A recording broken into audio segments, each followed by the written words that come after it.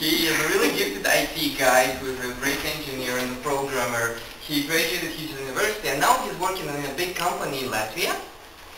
And this is what he does in his everyday life.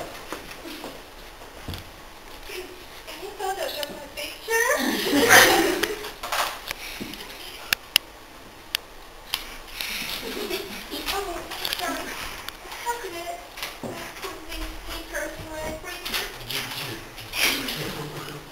Oh, Roma, can you please update my Facebook profile?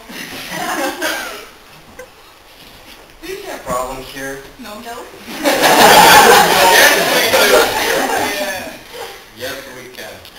Yes, there is a problem. This person should be doing science and technology. He should be researching. He should be developing himself. And this is where Isaac can come in because he is a former student and he would like to go on exchange to a company that does actually IT, that does research and development. And he will go to this company, let's say to Finland, and